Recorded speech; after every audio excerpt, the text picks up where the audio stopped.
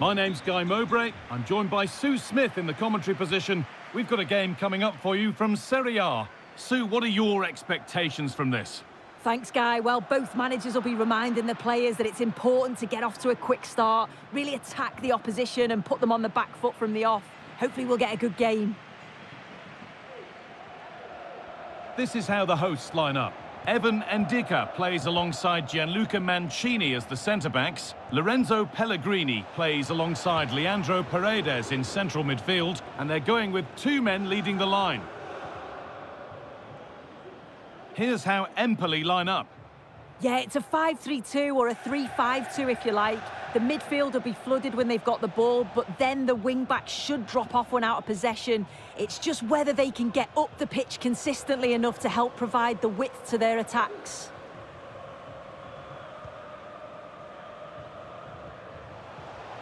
An attack of genuine promise now. Options available in the middle for the lead now. And the referee has given a penalty. And the spot kick is seen as sufficient punishment, no yellow card. Yeah, I can understand the frustrations. He's lucky not to get a card there.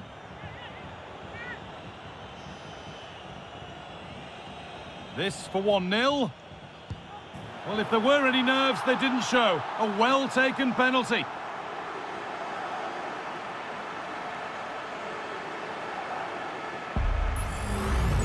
Well, let's see this again. The goalkeeper anticipates he's going to go central. He doesn't. Makes him look a bit silly in the end.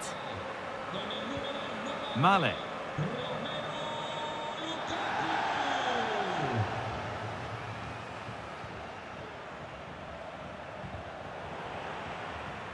And able to come away with the ball.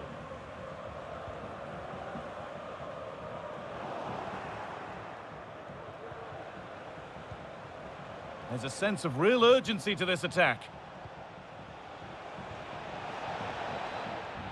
Has to be. It's not away yet. But that will do it now, because the flag's up for offside.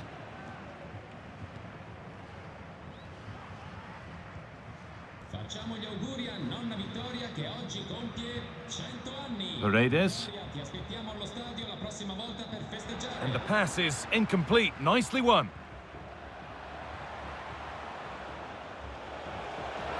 This to level it, and ready for it coming his way.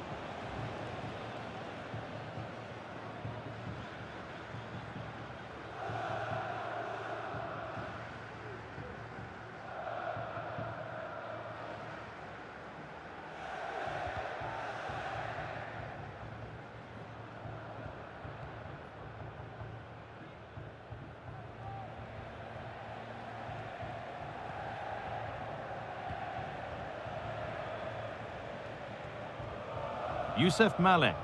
Promising looking attack, this. Oh, could be a chance here. Oh, that's not properly away. Well, that promising attack has been stopped. Paredes. Now Dybala. Just needs the composure now. It's in! 2 to the good. That little bit of buffer. And it's just a matter of keeping concentration now. Well, here we can see it again. You do have to feel for the keeper. He's left completely exposed at the back, and he never really had much of a chance. It's poor defending, you have to say. And that whistle brings the first half to a close.